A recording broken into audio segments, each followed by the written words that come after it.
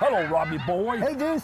Where do you think we are today? I don't know, but it smells like rubber. Wow. And it's chilly today, isn't it? Oh, yeah. Smoggy. Oh, yeah. And all of that. I have frost on my bald head. Well, guys, we're in Orem today, and we're going to step inside where it's a lot warmer and find out what we're doing here. So here we go.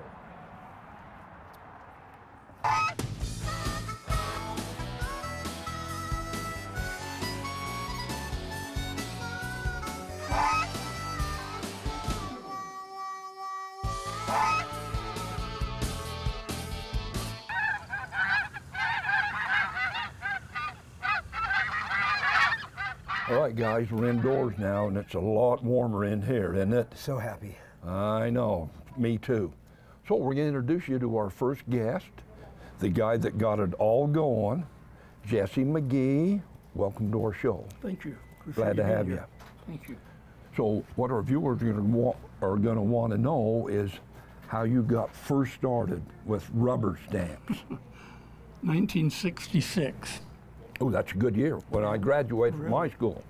I was working at the post office making $1.25 an hour, so I needed a part-time job. What? So I found a guy that wanted to sell his little rubber stamp business. I bought it for $1,000, took it home, and told my wife I was going to make rubber stamps. And she says, "You're going to what?" What? And I said, "I'm going to make rubber stamps. I'm going to build it up to where I can quit the post office and do it full-time." And so that's where it started. I noticed the marquee out there says 50 years. 52 years. Wow. Started in 1966. That's amazing. Well, what we want to do now is we want to walk right over here and show our viewers a little bit about the first equipment. Yep. Of how it all started. Okay, let's walk over here. Oh. Yeah, this is it. In 1966, this is the equipment I bought. A little vulcanizer, a little pantograph engraving machine. Took it home. In those days, I had to set the type one letter at a time, heat it up, force it into a matrix board, and then put that back in the vulcanizer with a piece of raw gum rubber and vulcanize it and make the rubber die. Fascinating. And then cut them apart, put them on a mount and a handle, and I had a rubber stamp. Now, I remember when I first came to you for trophies. Yeah? Yeah, you were doing that, the hand Right. engraver. Yeah, that was that one. That one right there. Pantograph one letter at a time. I mainly bought it to engrave name badges and plastic signs. And then people asked me if I could engrave trophies. So then I started to engrave trophies. And since 1966, it evolved. As my kids came into the business, they're the smart ones. And it's grown now to 3 locations, 3 businesses, and all of my kids work here. Orem, AF, Have a Midvale. Midvale. 2 of my sons manage Midvale, and it's the biggest store. It does more than Orem and American Fork combined. My son Kurt and my son Clint manage Midvale. My son Kyle manages American Fork. Corey, Rochelle, Craig, Clint, and Janae work here. Not so many kids, I forget their names. And the boys are K's. All the boys are K's, and the girls are? Well, I wanted to name them with an individual name, so it's Rochelle and Janae. Janae, okay. All right.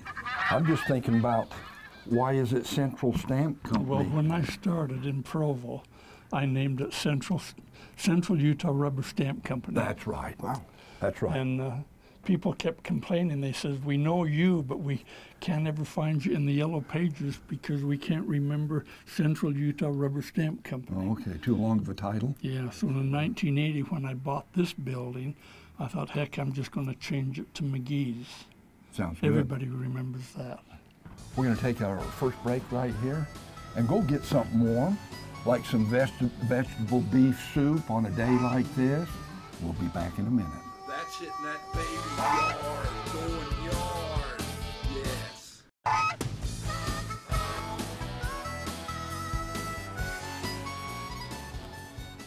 Okay, Jess, so this wall right here is where you first started with the traditional stamps, right? Right. Yeah, when I first started, all we made was the traditional rubber stamp. We'd set the type up by hand, make a rubber die, mount it on a mount, drill a hole, put a handle on it. And we did this for several years, maybe 10 years before. Then it evolved to? We started making self-inking stamps. The only difference was the traditional stamp, you had to buy an ink pad, hit it on the ink pad, and then make an impression.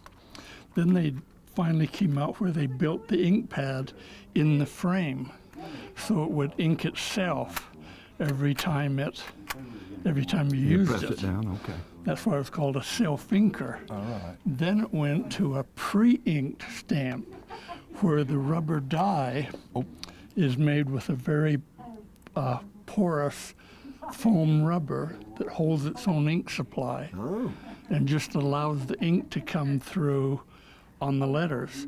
Nothing rotates over like a self-inker. You just press it down, it makes the impression, and it'll make several thousands of impressions before you have to add ink. All of these you can re-ink. The self-inker, the pre-inked. Of course this, you just use a rubber stamp pad. So after the traditional stamps, did you go to badges next? Well, with that little pantograph that I showed you, Yeah. I started making name badges. Badges? We ain't got no badges. Just we could engrave straight lines like this, one letter at a time on that pantograph. Now, with the lasers and With the everything, laser, right. now we can do full color and any design, because our lasers will cut the design. And so it's just unlimited on what we can do with name badges now. All right. And then I started making, people asked me if I could engrave trophies. And so I think what our viewers would like to know is a timeline between the traditional stamp and then the self-inker. Well, I started in 1966, and probably 10, 12 years we just made these. In the 1980s, we started making self-inkers, and then probably in the 1990s, we started making pre-inks, and we still make all three. The self-inking is probably the most popular. We can make them quicker. They're a little cheaper than the pre-inked. Okay, and we're all about cost, right? Oh yeah. Okay. Well, this is a beautiful wall. This is the acrylic wall, right? This is where we started to get into acrylic. And at that time, all that was available was clear acrylic. By this time, though, we had laser engravers instead of that pantograph. Okay. We now had laser engravers that we can set up anything on the computer, send it over to the laser, it cuts it into the acrylic, and you have a nice looking award. So that mainly the acrylics are awards. Mainly. Mainly. We make some name badges, signs out of acrylic. How popular are they? Very popular, but now color is the thing. I can show you that over there, colored acrylic. Oh, I see that, yep. Yeah. All right. The acrylic comes in every shape, and there's a lot of color. Yeah. All right, so I think we're gonna go and meet our next guest. Okay. Your son? My top engraver. Top engraver. Boy, Craig. it's nice to be the top in something, isn't it? Boy, can't beat that. All right, here we go. Well, look at this. There's the man. There's the man. There's the man. How are you, sir? Good, how are you? Truly blessed. Well, we're back here in the other room, and we're going to introduce our next guest. This is Jesse's son, Craig McGee, right? Right. And It's loud back here. Yes. And why is it loud? I have the exhaust turned on because these are the laser engravers, and when you start engraving it puts off a lot of smoke. So it's pulling all the smoke out. Is the smoke detrimental to your health? No, not really. Most of the things that I engrave are wood or acrylic, and it pulls it out really good so the smoke doesn't get in here. There are a few things I need to be careful about engraving. It puts off a toxic smoke. Okay. And I'm sure these lasers are expensive. Yes, they can be. And people are always concerned about the cost. What does a typical laser run? Depending on the wattage of power, they run about 50,000 and up. And up. Yeah. Wow, Rob. That's about what you paid for your Toyota, wasn't it? I'll be paying for the next 7 years, yes, sir. Yeah, so how long have you been working here? I've been here, well, of course, we grew up here as kids. Dad was always bringing us over here when we were 5, 6 years old to vacuum the floors. And then I went off to college, then came back about 1995. So I've been here, what, 23 years? Wow. And can you imagine you've been feeding your family off this product here? Yep. Rubber stamping. Has it been good to the McGees? Absolutely, very good. And what I like about it is, when you first started, wasn't the whole family in one building? Yes. Jesse started a few locations in Provo. Right. Then bought this building in 1980. And, the older brothers were here first. And then as we all got older, we all came here. Orem was basically the first location.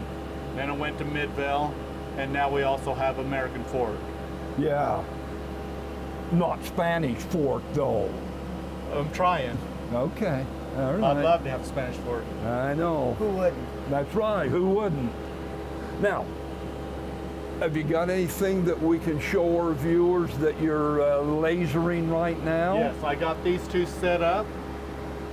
Let me push start and you can see how they work. That's what we want. Let me turn around to the computer. I set everything up on the computer, send it to the laser like they're a big printer. Like Robbie's always saying, we're all about the demos. Oh, this is You exciting. won't believe this. You won't believe how quick this is, guys and gals. And I remember when your dad had to do one letter at a time. Yep. Now I've got 3 wood plaques in there going all at the same time. It'll take about 20 minutes and I'll have all these done. And it used to take your dad to do one trophy how long? It would take him about a couple hours to do one trophy. One trophy. In the beginning. These lasers have really changed everything. Yep. Okay, Craig, while that's lasering, let's show our viewers and go in this other room and show them another machine or another. The next step in here is finishing. Once they come out of the laser, then they go back here. The guys will clean them up, get them ready to go out to the customer. All right, let's don't talk about it, let's do it. Okay.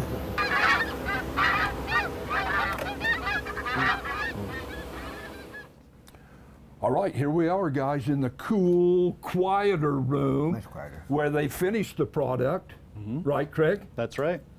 And who's your employee? This is my friend Brian. Your friend? Hey, Brian. How's it going? Oh, how long have you worked here? Since May. May? Yeah. Have you learned a lot? I guess so.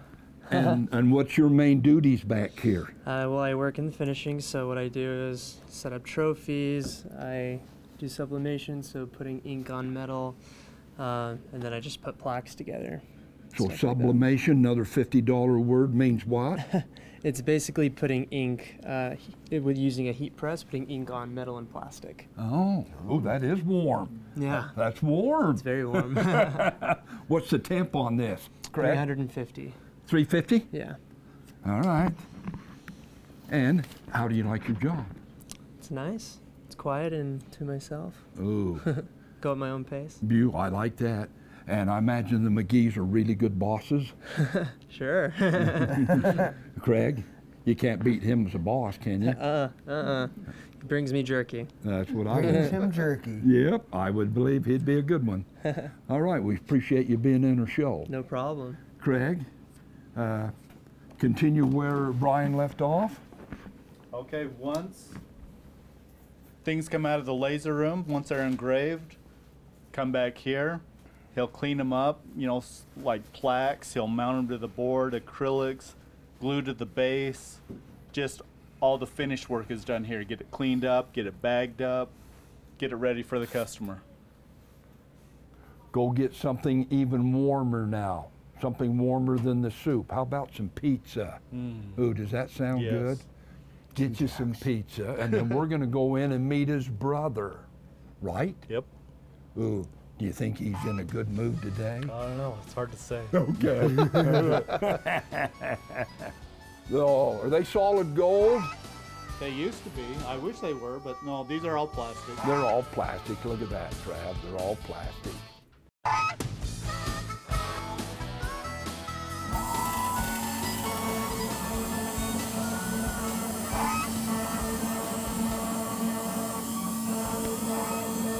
All right, we're in the other room here with another one of the McGee boys, another K. This is Corey. How are you? We're good today, buddy. Hey, I can't think of a better thing to engrave. There's your name badge. Oh. Custom made just for you. Oh, I love it, man.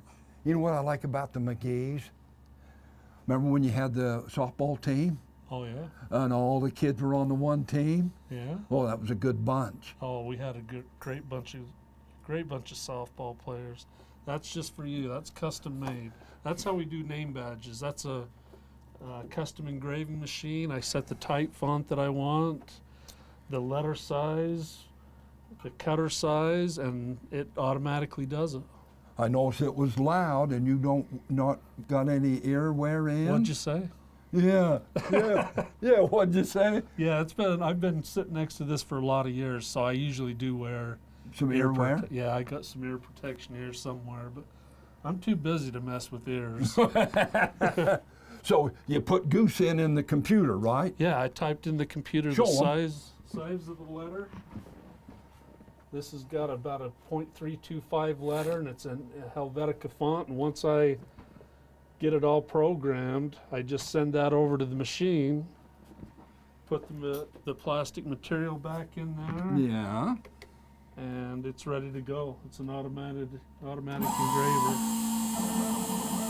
So we do a lot of corporate signage, a lot of name badges, a lot of trophy plate engraving. This is just one of the things I do for the engraving department. Ooh, that beats what your dad did back in '66. He did it the old-fashioned way that I'll show you later. So this is how the engraver used to be done. And before computers came out, we did everything on what's called a pantograph machine.